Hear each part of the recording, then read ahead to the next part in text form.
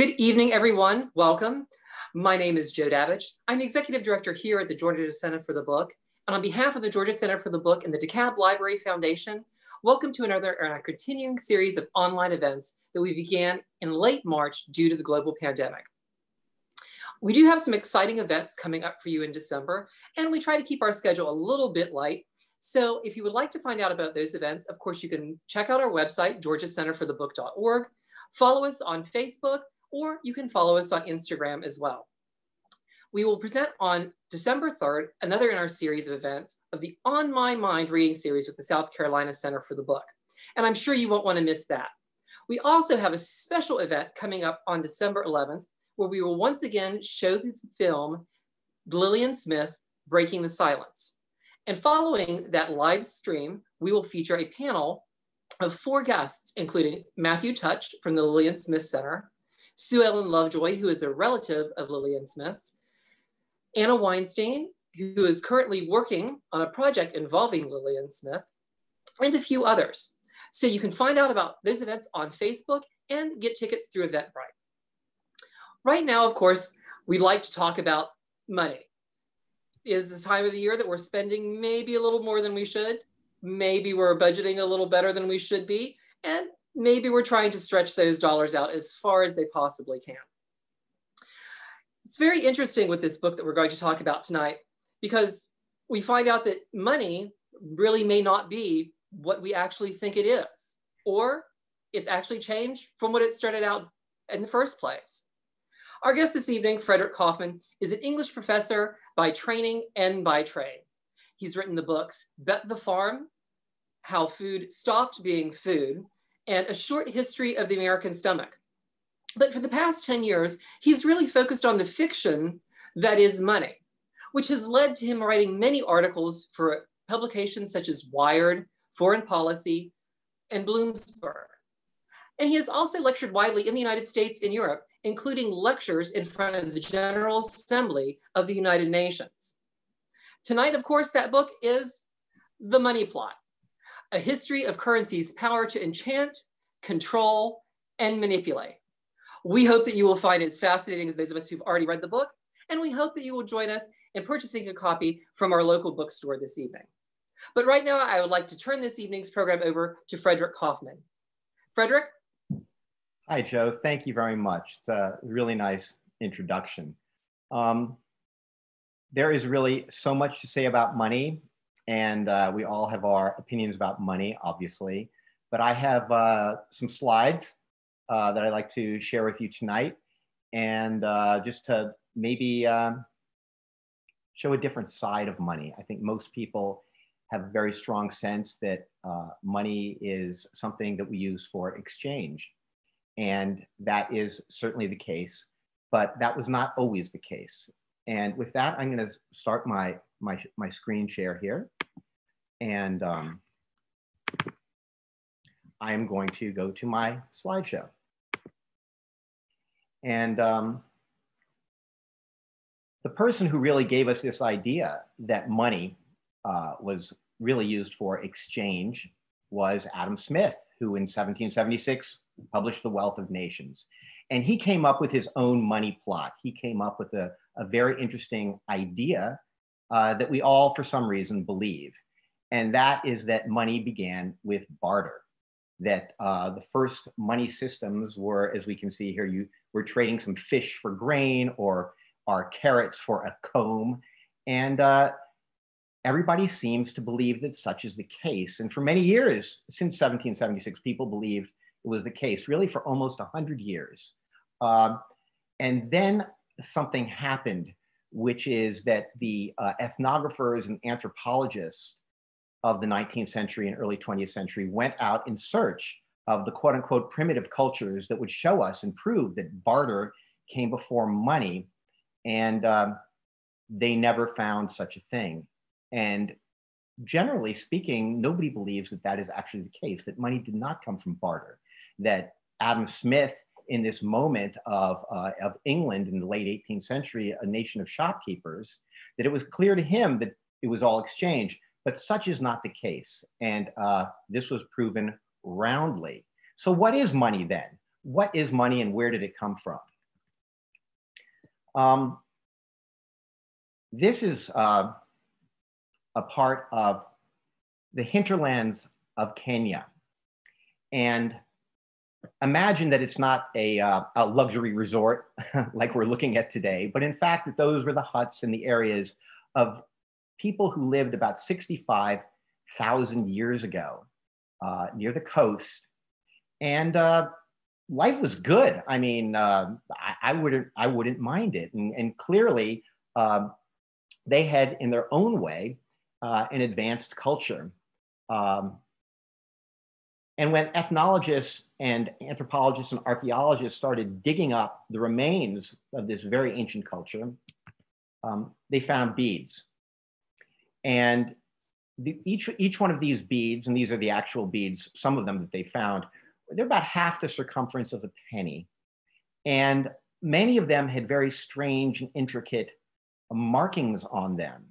And it was clear that these ancient people from Kenya were not only using these beads for ornamentation, but that there is some sort of symbol system involved in these beads. And so they put them through a lot of tests. They tried to figure out where these beads came from and what they were.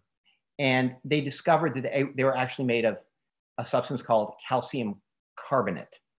And this is only interesting to the extent that it was the exact same substance as the eggs of the ancient black-necked African ostrich, pictured here, clearly an artist's rendition of the ostrich. So somehow these little beads had come from ostrich eggs, these little beads that were being used for some sort of strange purpose. And a lot of people started wondering, wasn't ostrich leather more important than the egg? And how about ostrich feathers or even ostrich meat? Why were they so interested in the ostrich egg shells? This question was solved not too long afterwards, when they discovered more full examples of the ostrich eggs. Now, they're huge. These are the largest eggs of any animal on Earth. And they were being used, it's clear now, as containers. Money is a container too. If you think about money, it can contain anything. Money is, everything on Earth has its price. And money can change from one thing to another almost magically, not only from one kind of money to another kind of money, but for any object on Earth. Everything on Earth, they say, has its price. Well, these are very primitive containers, clearly, but they could hold a lot. Each one could hold about 1.5 quarts of liquid. And it is clear that this was an ancient security system, just like money is a modern security system. It gives us security going forward in the future. In ancient Kenya, you could keep your fresh water in one of these 1.5 quart bowls. You could keep your nuts, you could keep your berries, you could keep whatever it was that was going to keep you alive. It could give you security, and it could also make it clear that there could be a plot going forward for you into the future. In other words, that this actually created a storyline for you going forward. So there's the question then, how did that egg, that container, which could hold something that could give you security for the future, how did that turn into a universal equivalent for all security? How was it that this idea of this egg smashed could turn into an emblem of security or a metaphor of security? And this idea started to fascinate 19th and early 20th century anthropologists and ethnographers who tried to understand what was now clear to them was some of the earliest money, that which you could wrap around your neck, wrap around your arms. It would somehow indicate some sort of emblem of security for the future. It would give you status among others. And clearly there was some sort of magical incantation that would allow the egg to turn into the bead. Chief among these ethnographers was this fellow named Bronislaw Malinowski, who's one of these really famous guys in the history of money systems. He was from Austria, and around World War I, in the middle of World War I, he left because he really wanted to understand what was going on in what he called, what he perceived to be the primitive parts of the world, and to understand what the primitive money systems were. And in a very famous book that he published in 1922, he spent a lot of time writing about his time with the what he called the Argonauts of the Western Pacific. He went to the Trobriand Islanders in the islands of New Guinea, and the group called themselves Boyoas. And here they are, of course, there is Mr. Malinowski in the middle of them, and you can see he actually has some sort of beads or emblems of security and good luck on his arm. And the men to his right and his left are also having containers. And the one on the far right has an armband. And he studied these people. He lived among them and worked among them. And he tried to figure out their system, their economic system, what it was that they traded and exchanged. And he was told over and over again that he was going to witness what they called the magic of Kula, and that Kula was going to bring them, great wealth to everybody. And so he watched the Trobriand Islanders as they made these huge canoes and they cast these magic spells, and then they set out into the ocean. And eventually he was able to come up with the famous map of the quote unquote Kula ring, the Kula ring. And you can see in the lower left corner, there's in New Guinea, right, that the Trobriand Islanders would leave and start going to certain islands and then to other islands and then back and forth. And a full Kula ring could take about 10 years. It was epic and it was dangerous. And yet this was what would bring prosperity to the Trobriand Islanders. And so what was going on as these islanders made this ring? Well, what they started off was with white shell armbands, and then they would go to another island and they trade those white shell armbands for red shell armbands. And then they go to another island and trade those red shell armbands for a white shell necklace. And you get the picture. They would then trade the necklace for another red shell necklace. And eventually they would come home basically with the same shells that they started out with. And this led Malinowski to ask the question, why would men risk life and limb to travel across huge expanses of dangerous ocean to give away what appear to be worthless trinkets? What were these shells? What were these shells that gave the magic of plenty? And what's so ironic is that what Malinowski was witnessing was what is now known as primitive money. He was witnessing people exchanging, not haggling, not bartering, not buying, not selling, but exchanging different kinds of shells that then, of course, would increase one's status, would show that you had conquered many odds on your way through the future, and that you had secured your way through danger, much like money does for us. Money secures our way through danger. It gives us confidence in the future, and it gives us status. And in fact, these shells were known as cowries, and they were the world's first reserve currency, And in fact, they were known everywhere on Earth, from not just New Guinea and Micronesia, but to Africa, and really to the west and east coast of the Americas in the ancient world, this currency in shells. And they not only were they used as status and as security, but they could also tell stories, quite literally, in the sense that the wampum of the famed wampum of North America, these were used to commemorate treaties and to tell stories and history, so that the money itself was a form of relating history and ideas of futurity. And this generally was worn along your body, as we can see in the lower right here. This image of a person being covered with shells, and that somehow the contiguity, or the fact that the shells are close to your body, gives you, again, the status, the security, and the way forwards into the future. The idea then was that shells were the great reserve currency of those who lived near coastal regions and lived a fairly, what we would consider a fairly simple life, right?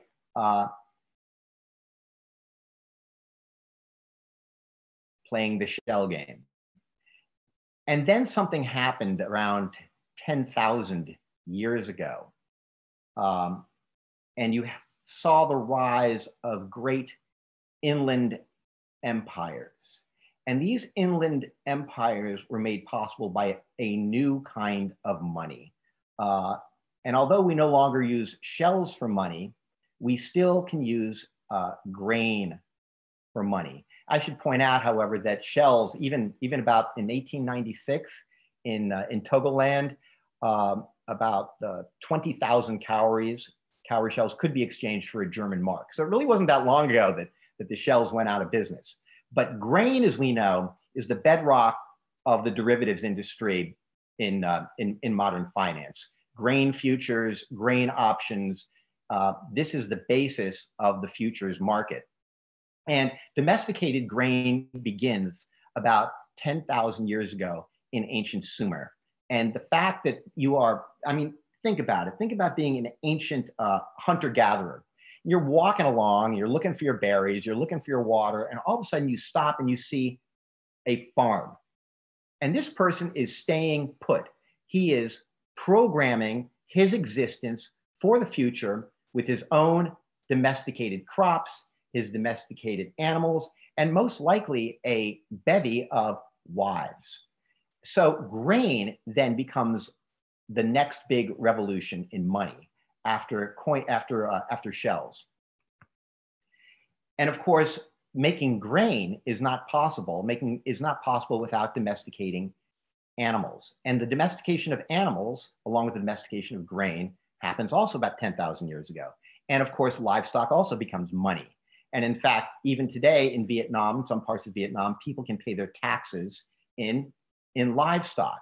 And what's interesting here is the harness, the idea that the wild animal harnessed becomes a form of money, just like the domesticated crop, right? The undomesticated plant harnessed towards the future becomes money. Once the animal is domesticated, again, its story, its plot can now be set from the day of its birth to its death. It can be made to move through the harness back and forth. It can be made to plow, and its fate is very clear. Women, the females of the species, can quite literally bear interest. The males can be chosen, right, either to increase and multiply, or to be castrated, or to be used for meat. And that is why the words cattle, chattel, and capital are very closely related etymologically. The greatest king of the ancient times, of ancient Sumer, was this fellow Ashurbanipal. And we can see him here. We can see him here on another domesticated beast, on the horse. And there he is with that long beard. And then we can see him with these very little people coming to him. And we can also see writing. And the first writing appears with the domestication of plants and animals. And writing appears at the same time. So there's something about the use of grain as ancient money, the use of livestock as ancient money, and the birth of writing. And this writing, I call it a Sumerian BuzzFeed, and I'll tell you why in a moment, is called cuneiform. And on the left, you can see that they were kind of really, really odd little pictograms pushed into wet clay. And a lot of people think that in proto-cuneiform, before there was cuneiform, before this first writing system was developed, that, for instance, if the king had you want to do a horse, for instance, you would have a little statue of a horse. And if the king had 1,000 horses, you'd have to have 1,000 little statuettes. Because, of course, They were rich because they did not have to work because they had domesticated grain. They had more than enough food, right? But what happened is that somebody realized instead of making all these little miniature statues, you could press them into clay. And all of a sudden, the world went from 3 dimensions into 2. And the first writing was born. And in the center, we can see an ancient cuneiform tablet. And if you look carefully, kind of down the middle, maybe you can see my cursor here, right down the middle, the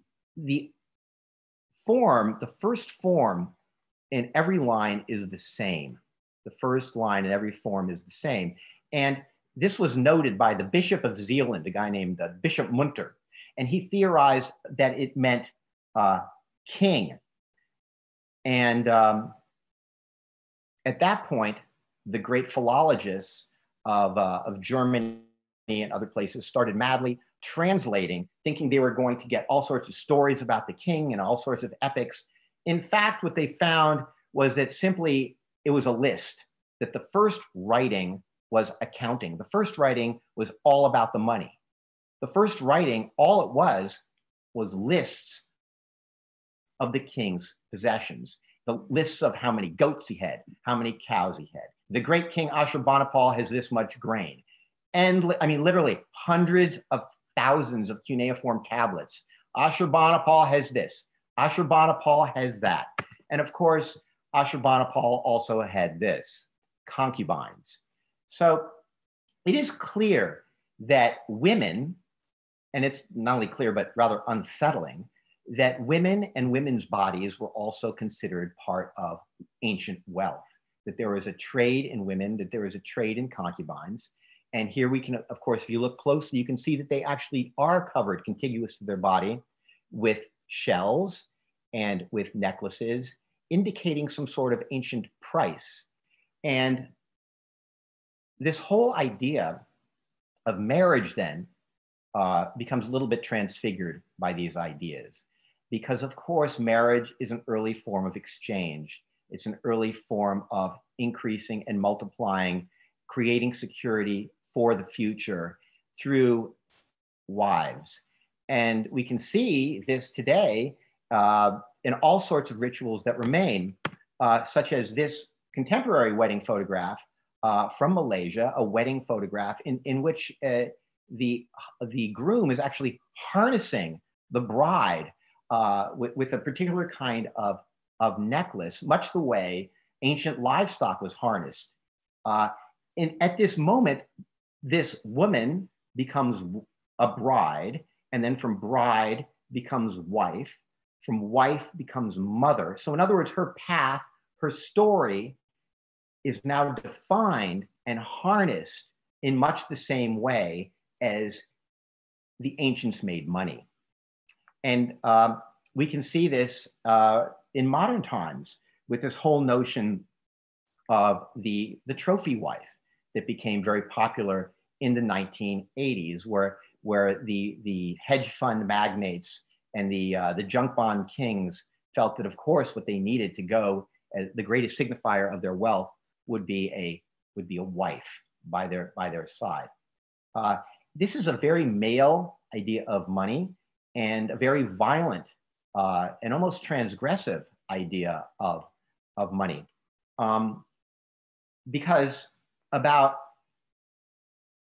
500 BC, a new kind of money shows up to compete with grain.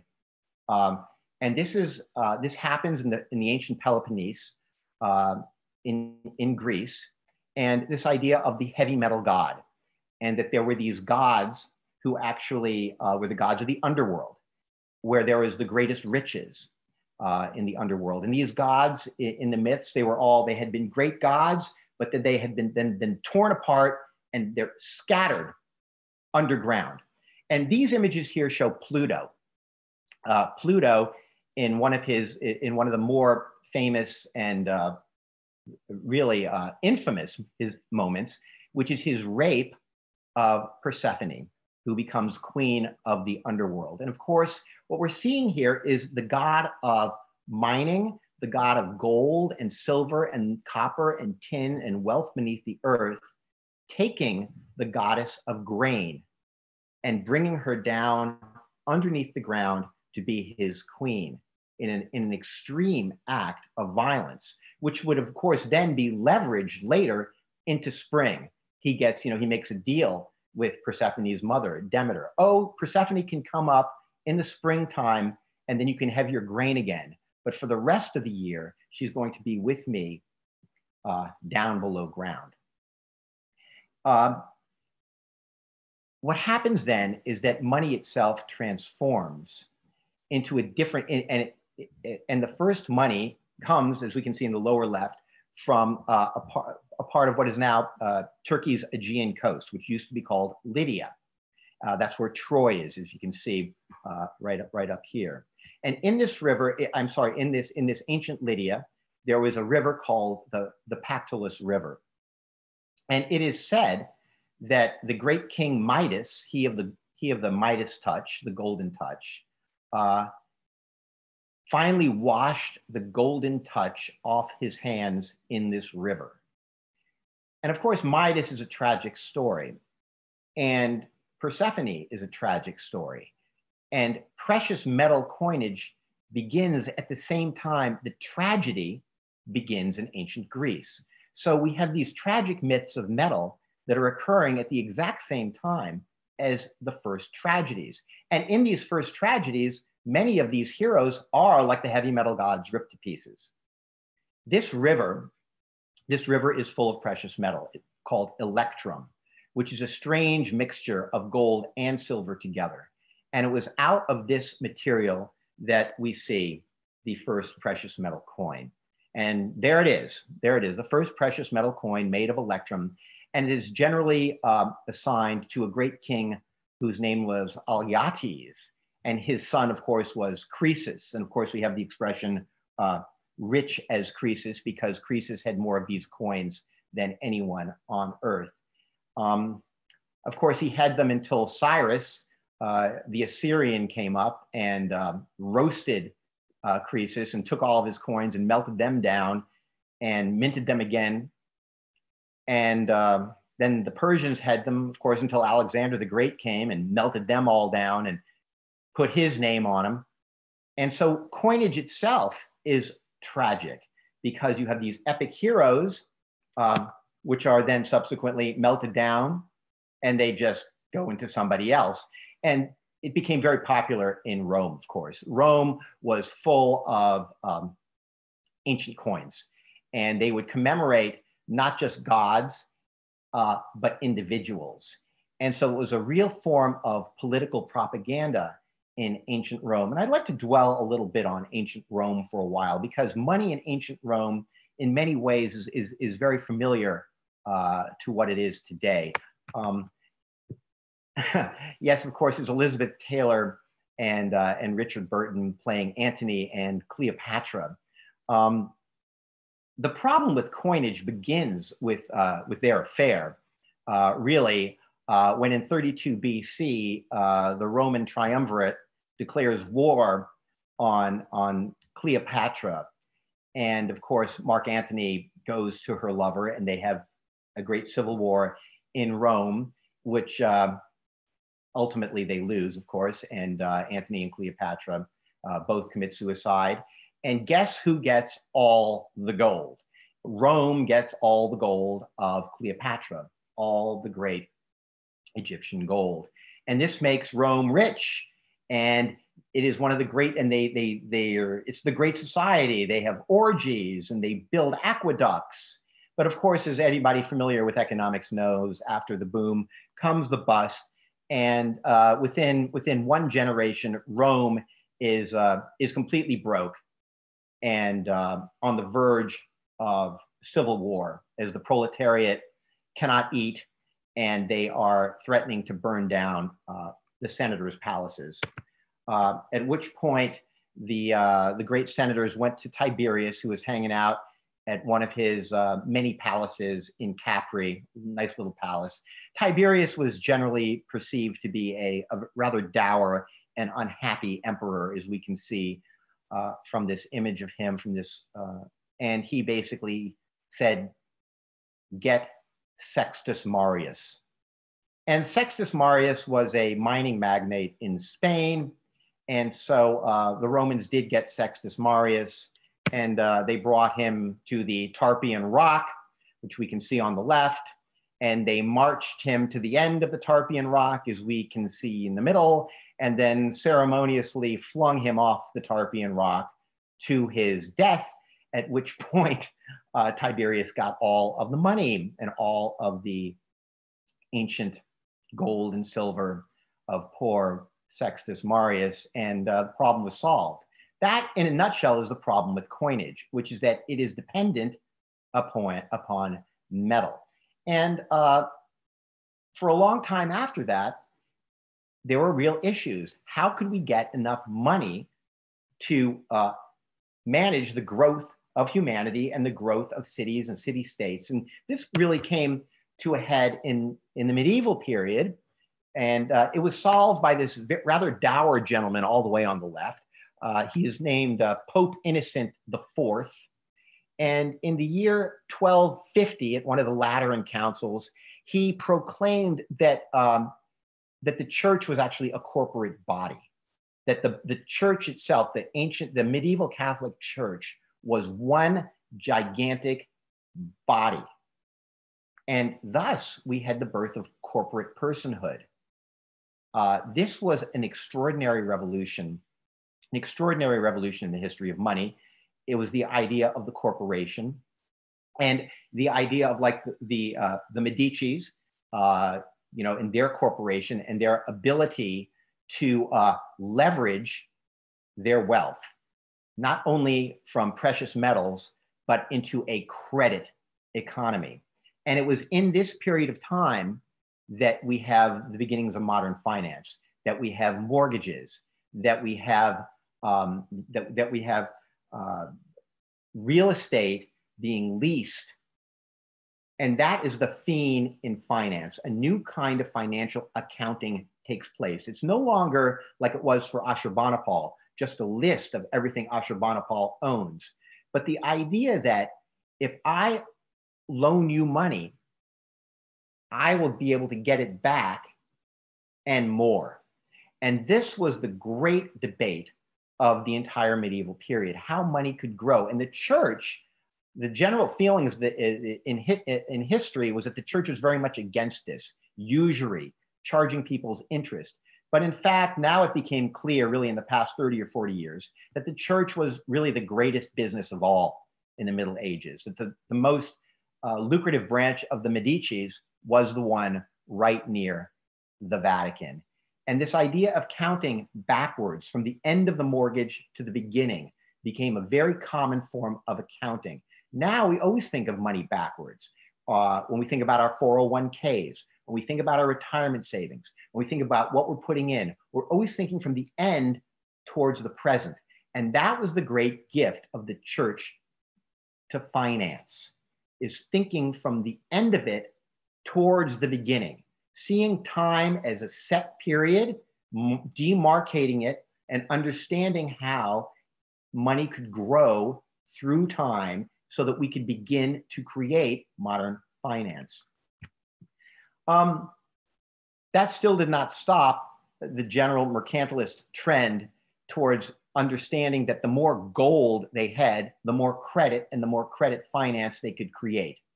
And what you, of course, the apex of this is the great conquistadors and conquestors and mercantile conquestors of the late Middle Ages and the early modern period. There's Columbus on the left, there's Cortez in the middle asking Montezuma, where's the gold?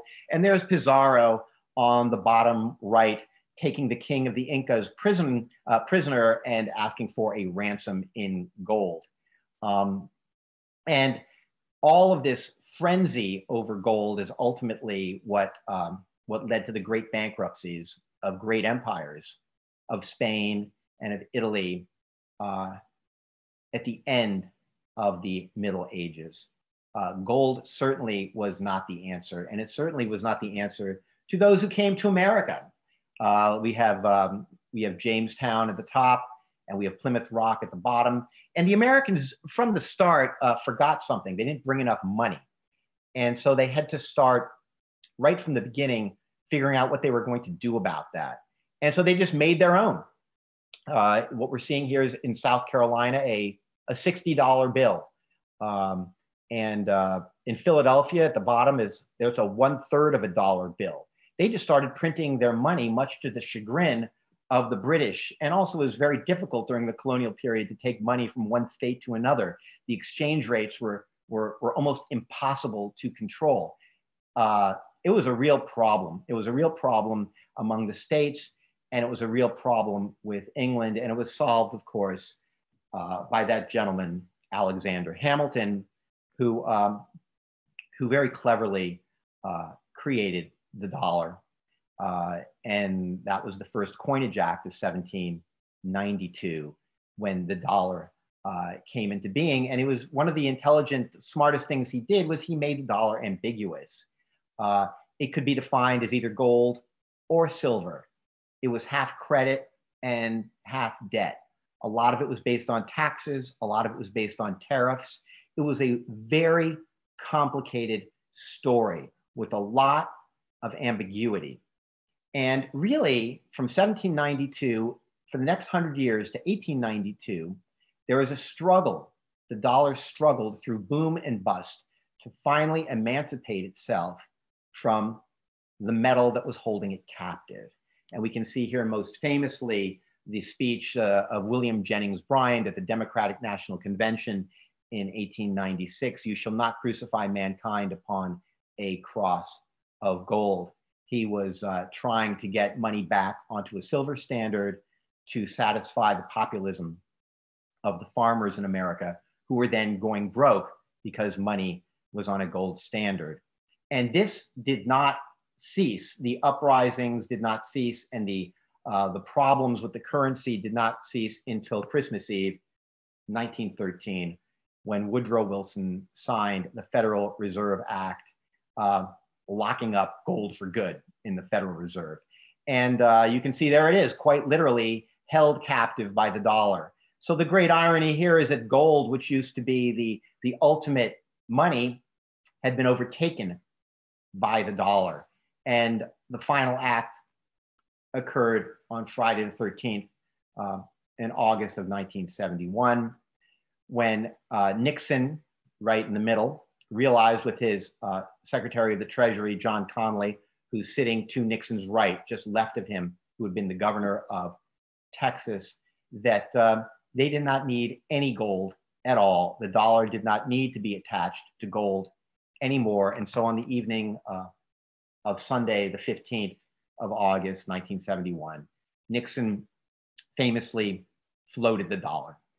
And the dollar is now a story. The dollar has no relationship to metal or to grain or to anything. It's a story that's called Full Faith and Credit of the United States. And the fact that the dollar was floated led to some of the greatest increases in capital in human history, but it also led to this very strong sense that money was nothing. Money was just a metaphor. It was a story people believed. And as long as they believed it, it was worth something, which of course eventually opened the door for Bitcoin, which also, like all primitive money, is a form of security, is a form of gambling, it's a form of status, but it's also a way of encrypting a story towards the future. What we're looking at here is Craig Wright, who says that under the pseudonym of Satoshi Nakamoto, created the Bitcoin, which are also known as Satoshis. And underneath you can see the original encrypted word, much like the words of Ashurbanipal, of that first Bitcoin, the Genesis block that was delivered in 2009. The last block of Bitcoin will be delivered in 2140. So by looking through the history of money, you can see that all through it has been about story, status, security, speculation, and crypto really is nothing new, nothing new. And that, in short, is the money plot. And I'm going to stop my share now. And I guess I've gone 40 minutes or so, and open this up back to Joe and for questions, if anybody has any. Excellent. Thank you so much, Fred. That was a great presentation. And if anyone does have any questions, don't forget to go ahead and use the Q&A feature on the app. If you have an iPad, it's right up at the top. It says Q&A, and feel free to type those questions in, and we'll read them out loud to share them with everyone. You know what I found really fascinating as I was reading the book and making my little notes is, you know, you are an English professor. And I love the fact that the book was peppered with references, you know, to the Fairy Queen, the Romance of the Rose, the Scarlet Letter, Frank Herbert's Dune. And it just makes me wonder that when you write a book like this, you know, you seem to have a completely different view and perspective than an economist would. And, you know, it's very digestible. There's like not a lot of economic jargon. You know, did it give you a different perspective on money than, say, someone who's trained to simply think of money in certain ways and factors if they've gone to an economic school or a business school, something like that? Well, there are really two factors here. The first is that it's widely accepted among economists that money is a fiction. Like nobody will doubt that.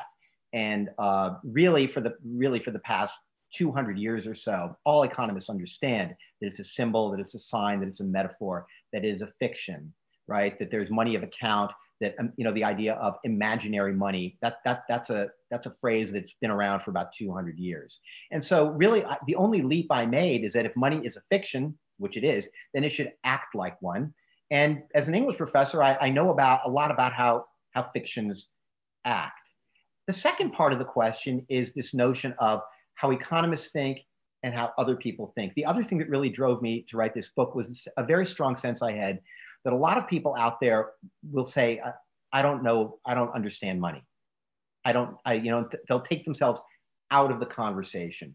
And so what I really wanted to do was empower a lot of people to really understand money in a different way, in a way that let's say a humanities person could, somebody who loves novels, somebody who loves history, to really grasp this fiction in a way that would empower them and allow them not only to be the victims of the money culture, but to also be able to write more of the story, to be enabled to realize that if it is a fiction, right, that it'll act like fiction, but that also we can help write that fiction and push that fiction in the direction we want it to go, as opposed to just this kind of culture of victimhood with money. It's kind of, Joe, what you were saying at the beginning. It's Christmas season, there's not enough money. Why is that? Money in its essentially was to give us security, was to ensure our future. That's the essence of it. It's only in very late stages that it's been transformed into this thing that we don't have enough of. Interesting. Thank you so much. So we do have a question from Dennis, and Dennis asks, what do you think of FDR's executive order that made gold illegal to own starting in the 1930s? Yeah, that's exactly what I'm talking about, which is that FDR, and I spend a lot of time in the book comparing Hoover to FDR, and why Hoover failed to affect the Great Depression, whereas FDR did not. And Hoover, of course, was an orphan. He was born impoverished. He was brilliant. He went to Stanford. He became a geologist, and he made $100 million in zinc mines in Asia. So he was an engineer. He saw very clearly that money was worth its weight in gold, that money had a mathematical equivalent, and that mathematical equivalency and those geological equivalencies meant money. FDR, of course, was not bothered by such things. He was born rich. He realized, hey, we got a problem. We're going to make money what we want to make money. And the first thing we got to do is lock up gold, because gold is cramping my style. So of course, and that was what allowed ultimately the after World War II, the fact that he was locking up the gold. When we had World War II, all the European nations, to be safe, brought their gold over to the United States. And so by the end of World War II, we had more gold than any nation ever in the history of the world, locked up in the basement of the Federal Reserve. And it was on the strength of all that gold that the famous Bretton Woods Agreement came about in 1944, which made the dollar the world's reserve currency, which it remains to this day, although there are signs. And now Nixon, though, in 71, it didn't really undo the Bretton Woods. It just, it took us off the gold standard, correct? Yes. You know, John Connolly famously said that to everybody, to all the other Treasury secretaries of the world, the dollar is your problem, not ours. Dollar is your problem. We just floated it. Do what you like. They couldn't do anything. They couldn't do anything about it. And it was a unilateral act on the part of the Nixon administration, really out of a sense of there is a problem, which is that the other countries were asking to redeem the dollars that they held in their vaults into gold. We did not have enough gold at that point. So in an act, we did not know what was going to happen. It was an act of desperation. But actually, nobody really cared too much. Everybody was like, wow, okay, now the dollar is free. And I think there is a very strong sense among Wall Street and big business in America that a lot of money was about to be made, which is exactly what happened. I got it. So we have another question from Leah. This is love it. This is a lovely little play for our neighbors to the north as well. What is stopping America from getting rid of the penny? That's a great question, because you know the penny is so funny. The penny is such bad math. Like what is it, like the pre-1984 pennies, which are made of copper? You know, 100 of them are kind of worth like $1.40. Whereas now these pennies that are made of zinc, you know, 100 of them are actually worth like 89 cents. So it's so clear that money is a fiction, that that it has nothing to do with anything that anything it's attached to as a quote unquote underlying value. I think the penny's days are numbered. Yeah, it kind of reminds me of what was it in you know the late 90s, early 2000s, when they tried to bring back the dollar coin, the Sacagawea dollar, and then that just led to all sorts of problems that we hadn't thought about. That vending machines, the slots in them couldn't take a dollar coin, but we had the ability for vending machines to take paper dollar bills or higher and have it changed out, and it just kind of.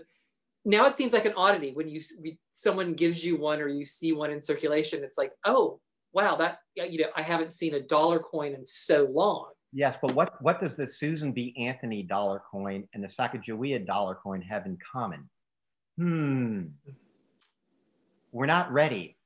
You know, money has long been personified, from the earliest gong money of Vietnam that had a voice, to Indonesian money that could dance, to money with faces on it, right? Money has always been the personification of human desire. That's what money is. The epigraph to the book is from Billie Eilish. I had a dream, I got everything I wanted.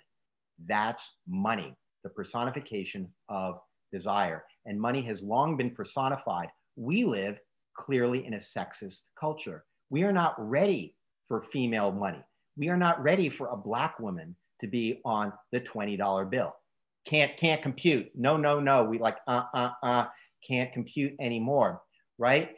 And so therefore it doesn't circulate. Instead of circulation, it becomes part of a hoard, a collectible. Something that's collectible is not money. Very different things. Actually, and that's a very excellent segue into this next question from Dennis.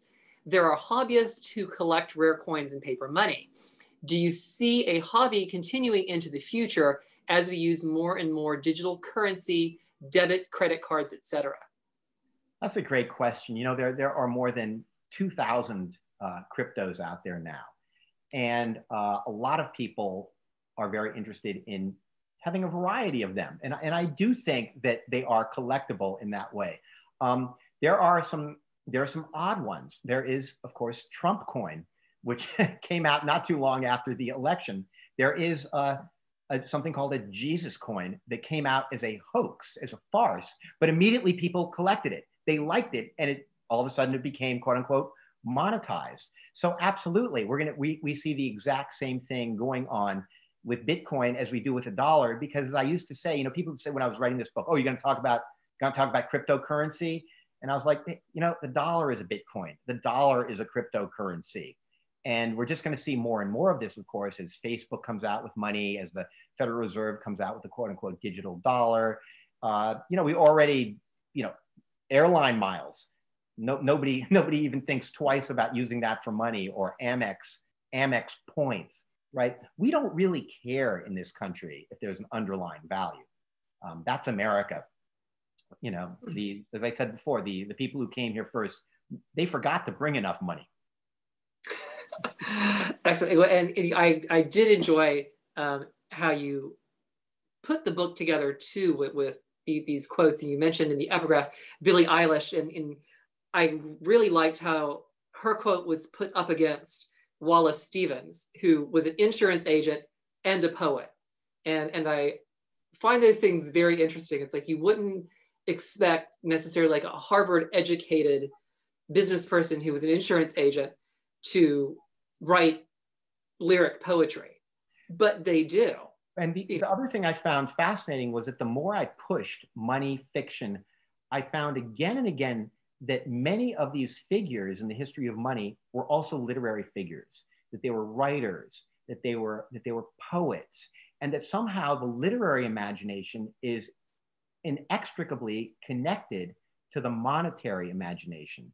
And that really, I had the very strong sense when you start looking at primitive money, that these people who were making these beads and shells into money, that they were poets, that they were imbuing these physical objects and creating emblems out of them, either through spells or incantations. And also, much like we ask economists to do now, they were soothsayers. They were predicting the future. And of course, in order to do that, a lot of the times they were throwing the dice, throwing the shells. They were gamblers, right? And of course, you know, all of these things are very closely connected. The lyric imagination, the gambling imagination. I spent a lot of time with Casanova, who was, of course, a great writer and a great gambler. And his ideas about money are very interesting in terms of oddly enough, in terms of the development of modern quantitative finance. Fascinating. Well, if anyone has any last minute questions, feel free to go ahead and type those in so we can get them answered. You know, just a reminder to go ahead and call your local bookstores and order a copy of The Money Plot. It's a fascinating, it's a fast read, perfect for the holiday season. And you can just go through and find all of these great literary quotes and be fascinated like I was. You know, all of our local independent bookstores here in Atlanta and across Georgia, throughout the country, have done so much during this pandemic with books by mail and home delivery and contactless pickup. Even here in Decatur, they're doing pop-up stores on the square and things like that for the holiday season, and so you all can shop and browse books, since we can't go into bookstores and we can't go into libraries. So wherever you are, we encourage you to go ahead and find your local independent bookstore and support them because they have been supporting the literary community during this whole pandemic. So give a little back. There's my pitch. Well, if no one has any other questions, Frederick, thank you so much for talking to us tonight. It's such a fascinating subject. I am sure that in the coming months, oh, wait, something just blinked. We are going to have a lot more questions about finances. Actually, and this is a good follow-up from Ellen. And she asks, how can you say that we are not ready to accept a woman on coins or currency when in the UK and Canada and Australia, Queen Elizabeth II is on their currency? Yep, the coinage of the Commonwealth, of course, HMQ, her image gets updated every 10 years or so as well. When I said we, I meant this country. You know, and unfortunately, absolutely, you know, Juno Moneta, her image, the goddess of money, is all over ancient Roman coinage. I think that, you know, obviously this country is a real problem with sexism, and I think that is a real issue. Along those lines, though, what I found fascinating was the idea that in 19th century England, when Queen Victoria died, many merchants would no longer accept coins with her image on them because it was dead money. That is how closely people associate people with their money. And I think that, once again, goes to the heart of our problem in this country. I see. You know, and that reminds me too of, you know, I mean, because I think everybody's watched The Crown and everybody's seen the episode where they update the Queen's portrait on the stamps. But, you know, in France, Marianne, who's on all of the stamps as like the symbol of liberty, they actually pick a model. And Catherine Deneuve was actually the model for Marianne in France for the longest time, because she was like the epitome of French beauty. And you know, no one had a problem with an actress representing, you know, fraternity and liberté for a period of 20 some odd years. You know, I don't think we could probably get away with that in the United States. And of course, yeah, the Liberty dollar and the half dollar have female images. Walking Liberty, Standing Liberty. I remember that from collecting coins back in the day. Too, the whole notion of the allegorical money, right? Allegorical money, and money is traditionally female, right? Like if you look back to the Romans and then into the 19th century, lady credit, right? In this country, all of a sudden, around once again, post Bretton Woods, 1980s, money veers male in this note, and this is widely, you know, the scholars are all over this in terms of, you know, Wall Street, Greed is Good, Michael Milken and Ivan Boesky.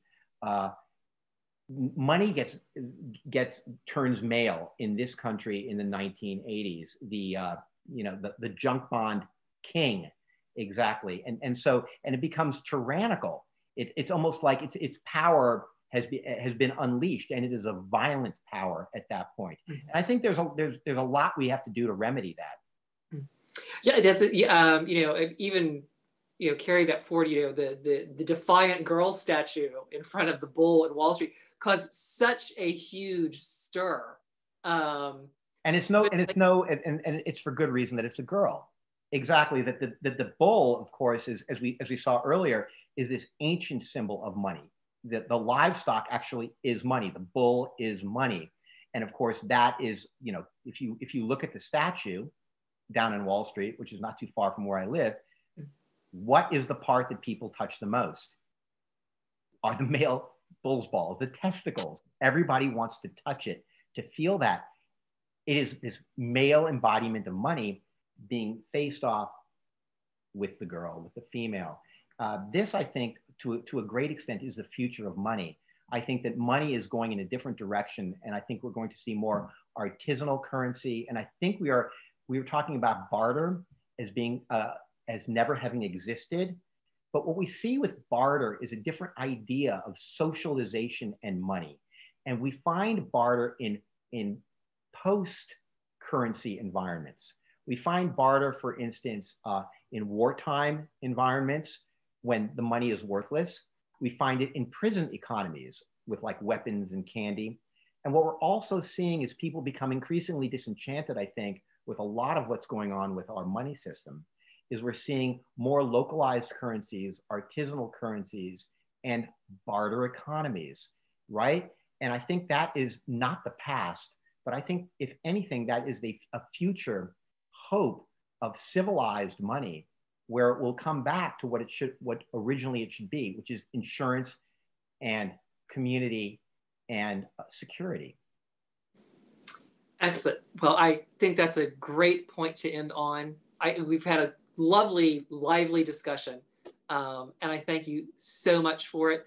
Once again, thank you all for allowing us to come into your homes tonight and talk to you, share a little bit of knowledge, have a little bit of fun, and we hope to see you again very, very soon. Frederick, thank you so very much, and much success with The Money Plot. Thank you. Have a wonderful evening, and we'll see you all again very, very soon.